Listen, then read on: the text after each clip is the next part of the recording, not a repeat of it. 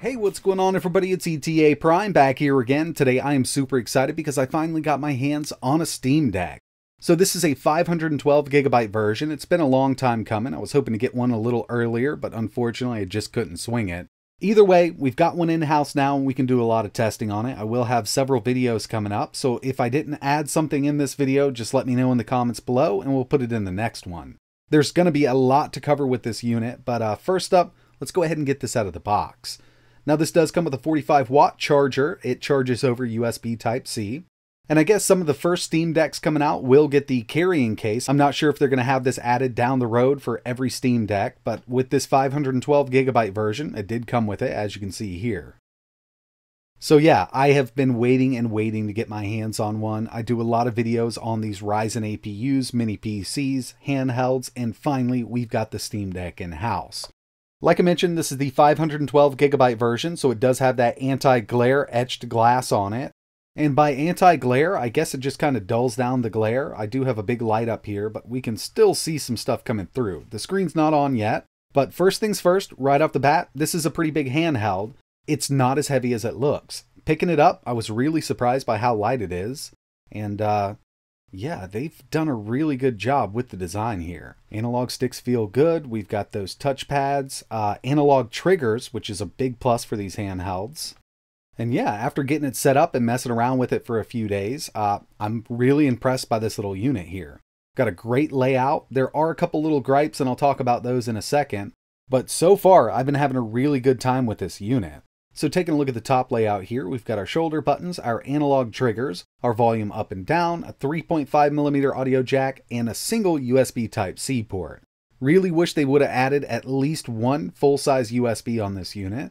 Moving around to the bottom, not much else going on, but we do have that micro SD card slot. Around back, we've got 4 extra buttons, and these can be mapped to basically anything you need. They're not analog, so it's going to be on or off, but these will come in handy. I mean, yeah, the overall layout is really nice. Loving these analog triggers around back. They come in really handy for racing games. And I know a lot of people watching this have probably already seen the specs, but I do want to go over it real quick.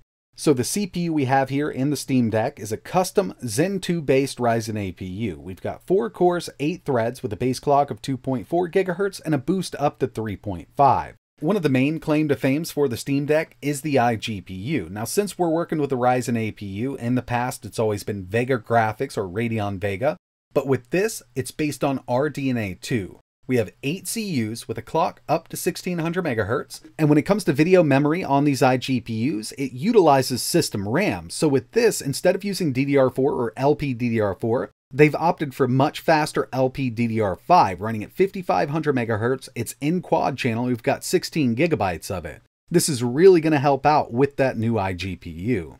When it comes to storage on the Steam Deck, you can get 64 GB, which is actually eMMC, 256 or 512, which we have here. All of them utilize a 2230 M.2 SSD, and we also have that micro SD card slot. I've added a 400 GB card just to bring it up a little more. The built-in display is a 7-inch IPS at 1280 by 800. We've got AC Wi-Fi, Bluetooth 5.0, a 40 watt-hour battery with 45 watt PD 3.0 quick charging. It's running SteamOS 3.0, and we also have access to KDE Plasma Desktop, which we will take a look at in this video.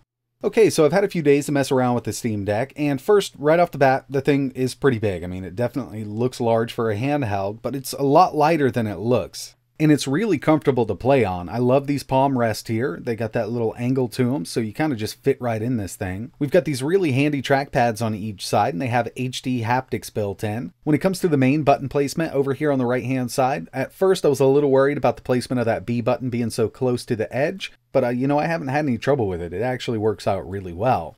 My one gripe here with the control layout is you do have to reach over pretty far to get to those analog sticks.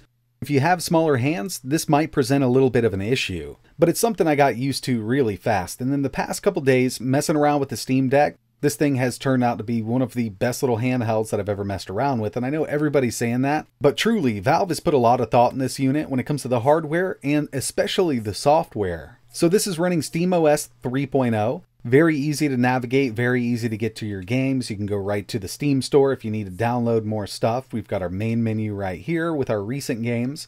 Everything's very accessible. You can use the trackpads, the D-pad, or the analog sticks to navigate the interface. And right out of the box, if you've already got a Steam account that you've been using on your PC, I mean, you can be up and playing in no time. It really depends on how fast your internet connection is, or just pick up something really quick to download. But this is truly like a console experience in a handheld form factor. SteamOS is awesome for gaming, but when it comes down to it, this is basically just an x86 PC. And if we head to the power section, we can swap over to the KDE Plasma Desktop that they have built in here. And from here, we can still access Steam. It's going to swap over right now. And we have a full Linux-based desktop operating system here. We can go through, install different browsers, different applications, emulators, photo editing software, video editing software. There's a ton that we can do with this. And I will have a full video coming up just on the desktop side of things, but in this video we will take a look at it over HDMI, because after all, the Steam Deck does support display out over USB Type-C. So if you're not into tweaking and tuning, you can actually just pick this up, start playing your favorite Steam Deck verified games from Steam very easily. But Valve has also included some awesome little tools here for people who love to tweak and tune, like me and a lot of my viewers. So if we head over here to our battery performance section, we have Advanced View. We can limit all games to 30 FPS. This is going to put a lock at 30. We also have a thermal power limit. So we can set this up from 1 watt to 15 watts, and this will save a lot of energy when you're not doing, hardcore gaming tasks or just playing a 2D game that doesn't require a lot of power. We've got our scaling filter here where we can turn FSR right on from here. Makes it really easy to basically just turn this on and off with the flick of a switch. I mean, it's so easy here. We can also change the sharpness directly from this menu. But one of my favorite things that they've added here is the preference overlay. So we can actually change this from level 1 all the way down to off. And this is going to give us information on what's going on with the Steam Deck. We've got our battery percentage, our load, our CPU and GPU clocks plus wattage. It'll also show us in real time the FPS our games are running at. It just makes it really easy to see what's going on with the Steam Deck while you're playing your favorite PC games. So of course I wanted to jump right into some gaming, and like I mentioned, I will have several videos coming up, so if there's games you want to see running, just let me know in the comments below. First up, we have Marvel Vs Capcom Infinite. High settings, we're using the stock screen resolution of the Steam Deck, 1280 by 800, and we're running at 60. When I first started this match, every once in a while I would see it drop down to around 58, and that can definitely be fixed by dropping a couple of these settings down to medium. It's not going to hurt image quality that much, but I wanted to test it at high, and it's actually running great. And by the way, this game isn't Steam Deck verified, and it's still running this well. With the Steam Deck, we can enable FSR even if the game doesn't support it. And going into this, I knew we weren't going to run it at 60 FPS high settings, but if we do go ahead and limit the frame rate to 30, we can actually run this at 30 high settings on the Steam Deck. And it's still a really enjoyable experience. I mean, it would definitely be nice to play this at 60 on the Steam Deck, but we're going to be hard pressed to do this. This game just came out. It still needs a little bit of work on PC anyway, but I still wanted to see how it would perform at low settings with that frame lock completely off, so I just went to low settings, restarted the game, and we're not that far off from high settings. And this is kind of across the board with the AMD APUs. I've been able to test a newer RDNA 2 APU that's much more powerful than the one in the Steam Deck, and even at 720p on that system, it's still hard pressed to run it at a stable 60 low settings. So I wasn't expecting this unit to run this game at 60. And high 30 FPS looks great, and it's fully playable.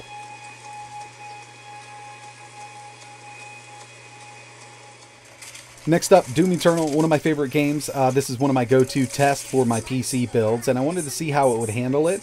We're at medium settings running this at 60, and there's a chance I could probably go up to high with this using that built-in FSR.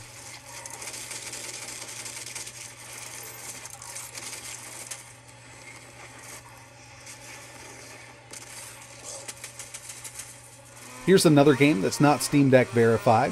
Project Cars 2, medium settings, and I actually wasn't expecting it to run this well. We still get dips under 60, but I got a lot of settings that I can actually turn down here, and at medium settings, I'd still say this is really playable on the Steam Deck. And finally, for the PC section, at least in this video, we have God of War, the PC port. I do have FSR enabled in the settings on the game itself, but it's stating that it's off over here in the game scope. Not sure what's going on there, but it is on. It's set to balanced, and I'm getting an average of around 42 FPS. We can definitely get more out of this game. Remember, we're at the original graphics quality. We can actually drop this down to low, but one thing I wanted to do was just change the FSR setting to performance, So we'll head over here real quick, and from display, from balanced, we'll go to performance. And with it set up like this, still at the original graphics quality, we're getting an average of around 51. Not bad at all. And yeah, I mean, if that FPS counter wasn't on this smaller screen, I wouldn't even notice it. It does feel really good at 50 FPS. But there was one last thing I wanted to try. So I took the settings up to high, turned FSR to balanced, and we locked it at 30. It looks great, like it sits even with that FSR on, and yeah, this is probably how I'm just going to end up playing it.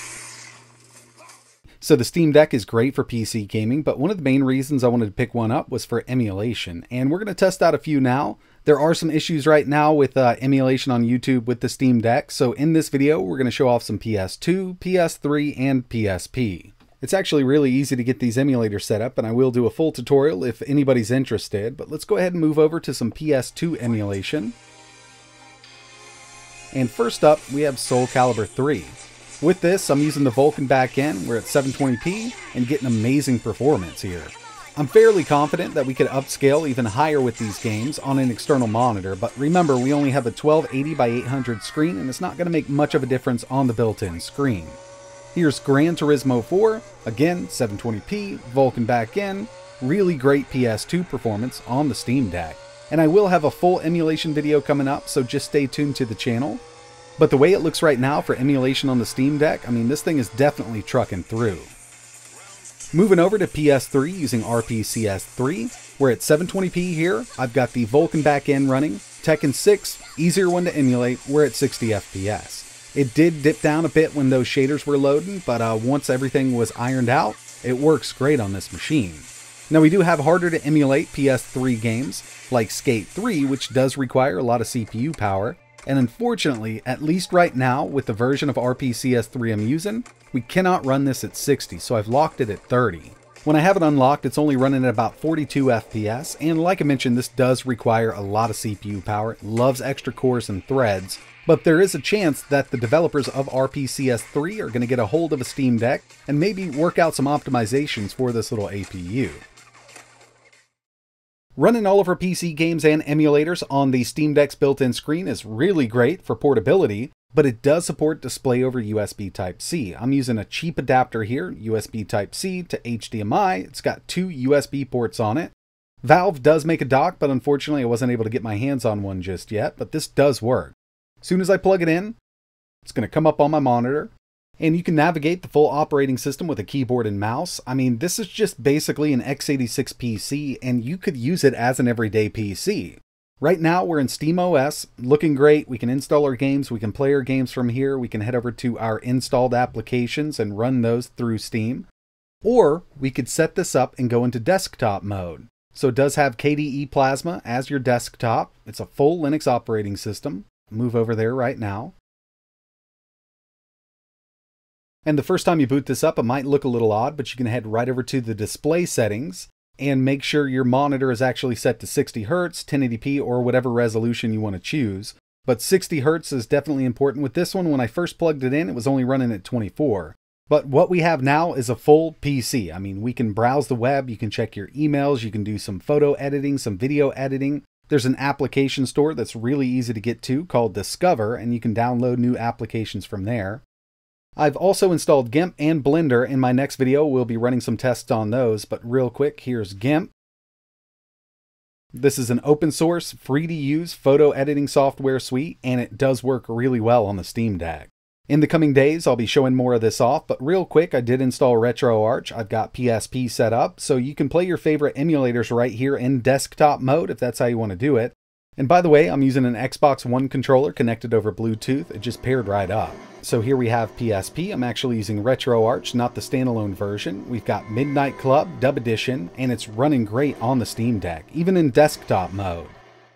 So first impressions here, Valve has really hit it out of the park with the Steam Deck. This is a great handheld console, and it actually makes a pretty awesome little desktop PC also. We've got that video out, so it's no problem at all connecting it up to a different monitor or a television. I definitely want to spend some more time with it before I give you my final thoughts, but first impressions are looking really good. I've had it for 3 days right now, and I've been having an absolute blast with it. But that's going to wrap it up for this one. Really appreciate you watching. If you could, hit that notification bell so you know when I post my next video, because I will have a few more coming out. And let me know in the comments below what applications you want to see running on the Steam Deck. I'm definitely going to be doing a full Windows video. As of making this video, we've just got the GPU drivers for the Steam Deck so we can install Windows 10 on this unit. And of course, I'll have a full emulation video coming very shortly. But if there's anything else you want to see running, let me know in the comments below. And like always, thanks for watching.